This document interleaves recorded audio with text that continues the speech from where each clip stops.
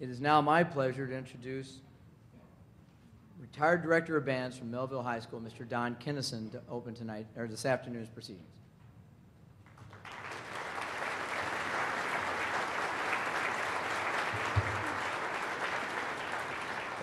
Thank you, and thank you, Doug. On behalf of Mr. Tony Brown and his entire staff at Mehlville Senior High School and the Mehlville School District, I want to thank and congratulate the MMEA Conference Selection Committee for choosing the Mehlville Band to perform at this year's convention. This is the band's fourth appearance on the program since 1995, and as the Wind Literature and the upcoming performance will attest, the Mehlville Band was indeed a quality selection. I think you'll agree.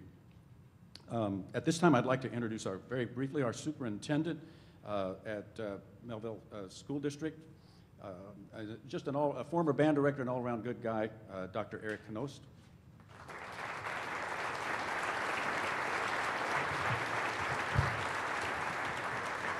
Thanks, Don. I've been told to keep it brief. I will, but I have to mention that the flashback I'm having in this room to about 1995 when I was a band director at Marquette High School, watching the Mehlville High School Band perform under the direction of Don Kinnison, and Tony Brown was actually a guest soloist at the time, and it was a spectacular performance, so just can't help remembering that. Just at this time, I'd like to acknowledge members of our Board of Education, specifically Larry Felton that is with me today, and our other building administrators. Could you please stand?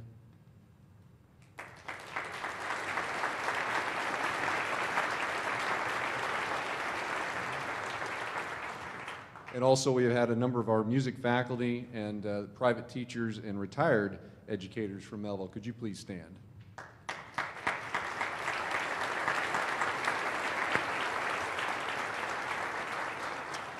And last, but certainly not least, if we could have our dedicated Mehlville High School band parents who are in attendance, please stand for recognition.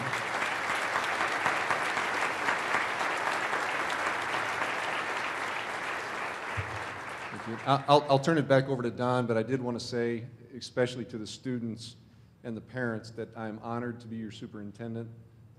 I know that we're in for a really good performance, and I'm honored to be leading our district in the direction of our first performing arts auditorium that we should break ground on this summer, and that's for you. So, thank you.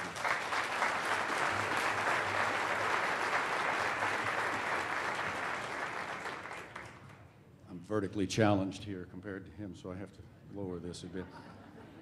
The degree of difficulty of the music that you're about to hear requires skilled musicianship at any age level, and ideally, individualized instruction would be a prerequisite. Private lessons, however, are costly in this economy for most families' budgets. And as for a school district's music budget, as much as I like Dr. Knost, the response, as many of you have music educators out there, if you propose to them that we have private lessons for each of our kids, "Are you kidding me?" would be a polite response at best. Mr. Brown, being a success-driven problem solver, however, with a drive for excellence, came up with a remarkable fundraising solution, and thanks to his creative idea, the dedication of his entire staff, and the love and support of his band parents and his band, the money they raise more than makes up for budget shortfalls, and best of all, it is providing weekly private instruction for every member of this band here today.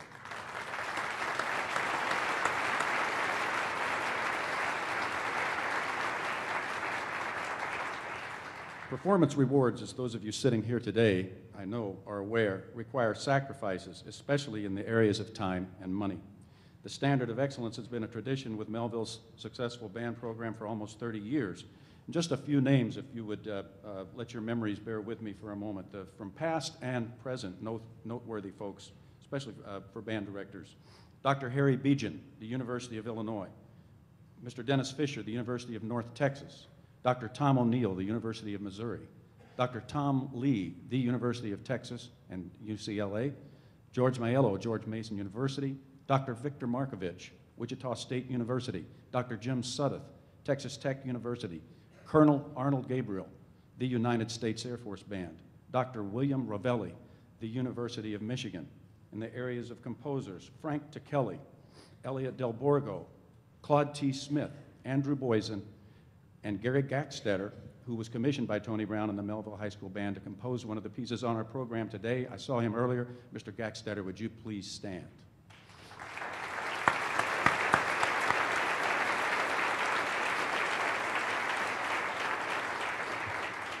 proud to say that each of these respected musicians, composers, and directors that were just named either have judged, clinicked, and commissioned to compose original music for this program.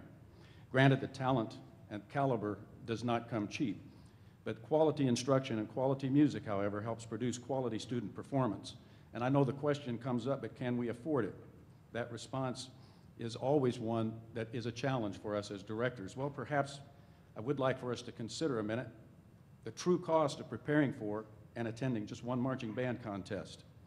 What's the true quality of that music education experience versus this, especially for your kids by the third, fourth, fifth marching band contest? How many times have you gone back to that bus with questionable criteria in your hands and opinions that baffled, disappointed, and even demoralized students and parents, and even yourselves on some nights? Even successful trophy chasing results. What is the true intrinsic music value? All of this may just provide you something to think about, food for thought on your drive back home, and hopefully safely in good weather, and the return to the reality of your own music classroom, your goals, and the quality of music ed you'd like for your own students to experience as we come up on the spring season.